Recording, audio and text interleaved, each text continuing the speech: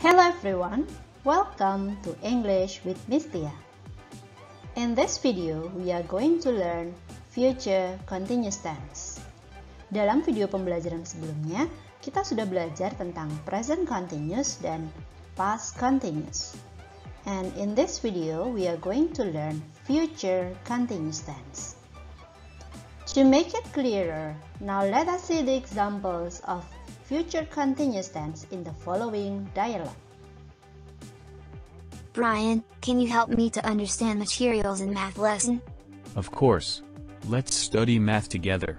That's a great idea. When can we do it? Just come to my house today. Okay, what time? I will be having an English course at 3 p.m. until 4:30, so you can come after that. Okay, can I come to your house at 7? I will be having dinner with my family at 6:30 until 7:30. It's better for you to come before that. What about 5 p.m.? Okay. I'll be having free time at 5. That's great. See you this evening. See you. Dalam dialog tadi, kedua anak ini sedang bercakap-cakap tentang rencana mereka belajar matematika bersama. The boy said, I will be having English course at 3 p.m. until 4:30.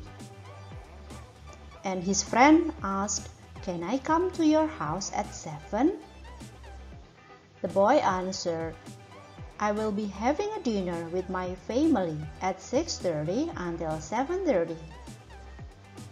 His friend then asked, what about 5 p.m.? He finally said, I'll be having free time at 5. Dalam dialog ini kita melihat bahwa si anak pertama menyatakan beberapa kegiatannya dari jam 3 sampai setengah 5, dari jam setengah 7 sampai setengah 8, dan dia mengatakan, aku akan ada waktu luang jam 5. All the sentences that the boy on the right side said are examples of future continuous tense. Beberapa kalimat yang disebutkan oleh anak yang di sebelah kanan merupakan contoh dari penggunaan future continuous tense. Do you see the similarities between the three of them? Kira-kira apa ya persamaan antara ketiga kalimat yang dipakai si anak di sebelah kanan? Future continuous tense. Dalam dialog tadi, anak laki tersebut menggunakan beberapa contoh kalimat dengan pola future continuous tense. The boy said, I will be having English course at 3 p.m. until 4:30. Aku akan sedang mengikuti les bahasa Inggris dari jam 3 sampai setengah 5. I will be having dinner with my family at 6:30 until 7:30. Aku akan sedang makan malam dengan keluargaku dari jam setengah 7 sampai setengah 8. I'll be having free time at 5. Aku akan sedang mempunyai waktu luang jam 5 sore. Do you see the similarities between three of these sentences? Apa persamaannya dari ketiga kalimat di atas? They consist of positive sentences. It starts with subject, followed by will, be, and verb in. Semua kalimat positif di atas diawali dengan subject, kemudian will be, diikuti dengan verb in, having. To make positive sentences in future continuous tense, there are two ways to do it. The first, we use the complete sentences. For example, you can say, I will be having English course. You will be eating dinner. He will be taking free time. She will be driving. It will be drinking. We will be thinking about it. You will be learning math. They will be washing some clothes. Pola kalimatnya selalu sama. Subject diikuti dengan will be, diikuti dengan verb in. Apapun subjeknya, pola kalimatnya tetap sama. And the second one, we call it as contractions form, bentuk singkat. I will be akan menjadi I'll be having English course. You'll be eating dinner. He'll be taking free time. She'll be driving. It'll be drinking. We'll be thinking about it. You'll be learning math. They'll be washing some clothes. Bentuk singkat dari I will menjadi I'll, begitu seterusnya untuk semua subjek. Now we move to the negative sentences of future continuous tense. Now let us see the following example. I will not be learning English at 8 a.m. tomorrow. Aku tidak akan sedang belajar bahasa Inggris jam 8 besok pagi. You won't be meeting me next month. Kamu tidak akan sedang rapat denganku bulan depan. She will not be riding a bike this time tomorrow. Dia tidak akan sedang naik sepeda pada waktu seperti ini besok. They won't be playing online games at 10 next Sunday. Mereka tidak akan sedang bermain game online jam 10 besok Minggu. From all the examples, here we can see they are all using the same pattern. Pola yang sama dari semua kalimat negatif yang ada di contoh ini. It consists of subject, followed by will not, followed by be, followed by verb in. Inilah pola kalimat negatif untuk membuat future continuous tense. Kata will not bisa disingkat menjadi won't. Subject, won't be followed by verb in.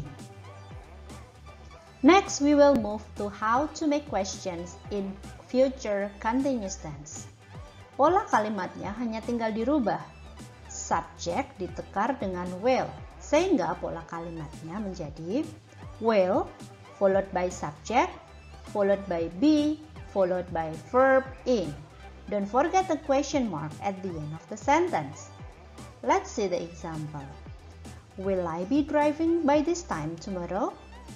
Apakah aku akan sedang menyetir pada saat seperti ini besok? Will you be learning English at 8 next Monday? Apakah kamu akan sedang belajar bahasa Inggris jam 8 besok Senin? Will he be riding a bike by this time tomorrow? Apakah dia akan sedang naik sepeda pada saat seperti ini besok? When I arrive tomorrow, will they be playing a kite? Ketika aku tiba besok, apakah mereka sedang bermain layang-layang? Di sini menanyakan kegiatan yang sedang terjadi, namun pada waktu tertentu di masa depan. Next, what will she be doing when I visit her next week? Apa yang sedang dia lakukan ketika aku mengunjungi dia minggu depan? Where will she be joining English course?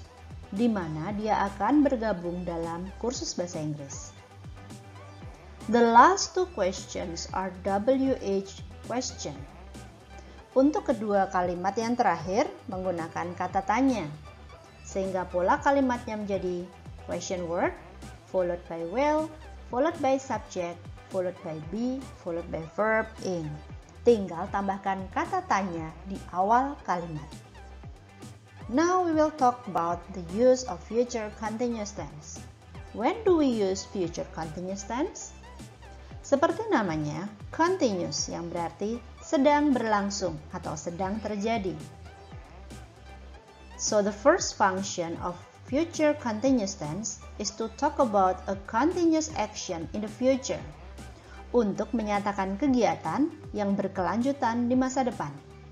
For example, I will be having English course at 3 until 4:30 p.m. Kegiatan belajar bahasa Inggris sedang berlangsung jam 3 sampai jam 4.30 nanti. I will be having dinner with my family at 6:30 until 7:30. Second, future continuous tense is to talk about action that will be in progress at a specific time in the future. Untuk kegiatan yang sedang berlangsung di satu waktu tertentu di masa depan. For example, I will be having free time at 5. Jam 5 nanti aku sedang bersantai atau aku sedang ada waktu luang. Sedang berlangsung, tapi pada satu waktu tertentu di masa yang akan datang. Third, it is used to talk about making guesses about the future. Untuk mengungkapkan prediksi tentang sesuatu yang akan terjadi di masa depan. For example, I'm sure the sun will be shining in California next week. It's always sunny there. Aku yakin matahari sedang akan bersinar di California minggu depan. To make it clearer, you can do some exercises in the following link. You can open the link that I gave you in this video to help you understand better about future continuous tense. This is the end of our video about future continuous tense. If you have any questions, please write in the comment. Thank you and see you on the next video.